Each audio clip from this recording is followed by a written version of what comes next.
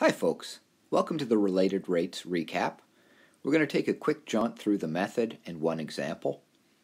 So related rates are when two or more variables experience change, typically in relation to time, and they can be connected by an equation.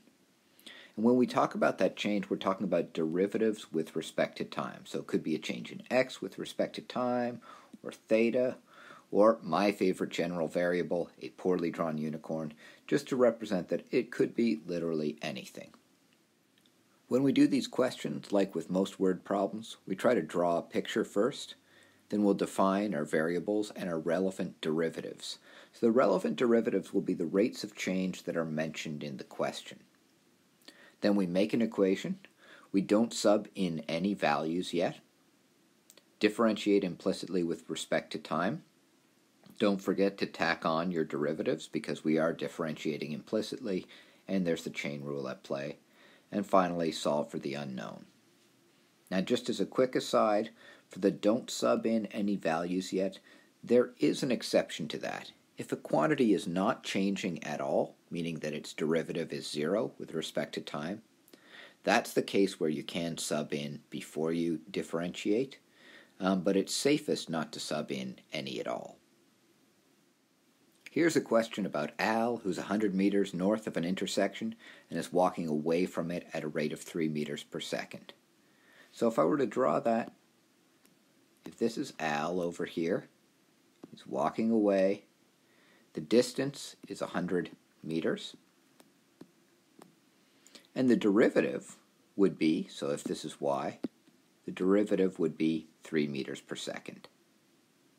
That derivative is positive because the distance between Al and the intersection would be increasing because he's walking away from it.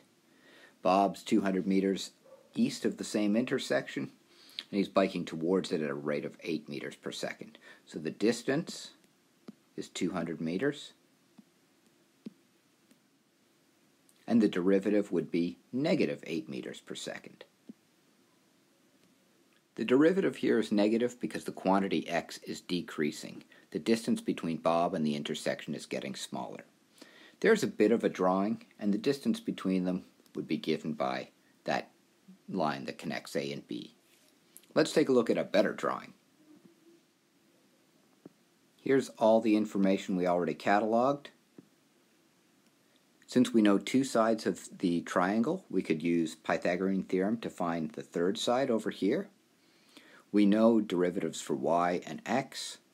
What we really want here is the derivative for z, which would be the rate of change of the distance between Al and Bob.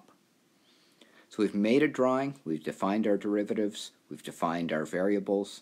Now we need to make an equation, and then we differentiate that equation with respect to time. So x squared becomes 2x times dx over dt. Y squared becomes 2y times dy over dt, and z squared becomes 2z times dz over dt. I decided to divide everything by 2 in this step, just that my numbers were smaller, and then I sub in. I put in 100 for y, 3 for dy by dt, 200 for x, negative 8 for dx by dt, and then 100 root 5 for z. I sub it, and I get dz by dt is negative 13 over root 5, or about negative 5.1. What that means is that the distance between them is decreasing at a rate of 5.81 meters per second. The negative means that z is getting smaller. I make sure I write my answer to show what it means, and then I'm done. So to recap, we make a picture, we define our knowns and their derivatives. We find maybe that missing side. Then we go make an equation, differentiate that equation, clean it up, sub in over here, and finally get an answer for the unknown. As a last step, we would want to make sure that we interpret that result. If you'd like to see a question like this done in greater detail, check out the first example on the Related Rates Day 2 lesson.